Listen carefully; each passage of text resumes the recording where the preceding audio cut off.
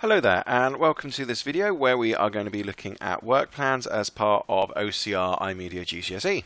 So in this video we're going to be looking at what plans are, what needs to go into them, how can you create them, and then reviewing work plans. So work plans are essentially, as it says in the team, a plan of how you're going to get some work done, a plan of how you're going to be doing something, for example a project. There are 7 main pieces of information that need to go into a work plan. The first 2 are tasks and activities. The task is the big picture, the big thing that you need to accomplish. So for example, a task could be passing your first unit's exam.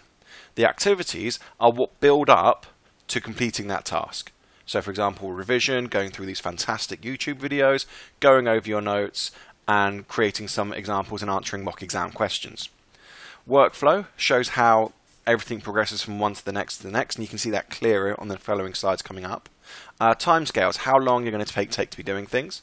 Resources, what are you going to be needing in place to be able to get the pieces of work done. Milestones, which are major achievements of you progressing through things, and contingencies, which are sort of like backup plans. So here you can see a simple work plan here, and I've got the activities on it, the durations and the resources. So I can see from here what the different activities are. I can see how long they're going to take me, I can see what resources are needed, I can see how much total time is going to be taken to do this.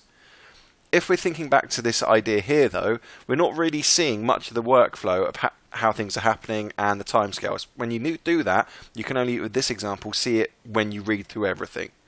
Whereas if you look at this example here, you can clearly see there's a flow of everything that's happening, everything which is being used in there. But with this work plan, you don't see the resources. So straight away we've got an idea of having this sort of work plan here is very written, very prescribed. This one is a bit more visual, a bit more easier to look at. So we've got these 2 examples of work plans here. Then we've got a third example, and this is called a Gantt chart.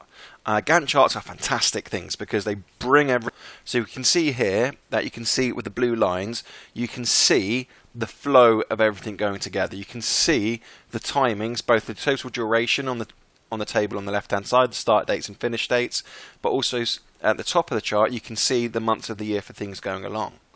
You can see here how the milestone tasks, you can see, which are represented by the little diamonds.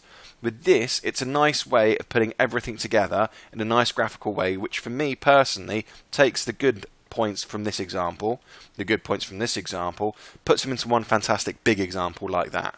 So we've got this work plan here and this work plan here can combine into a Gantt chart, which is the best of both worlds.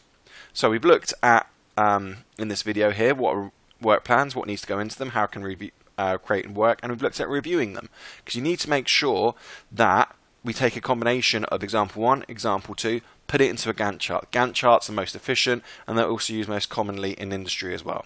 I hope this video has been helpful for you. Feel free to ask any questions below and I shall see you in a future video. Goodbye.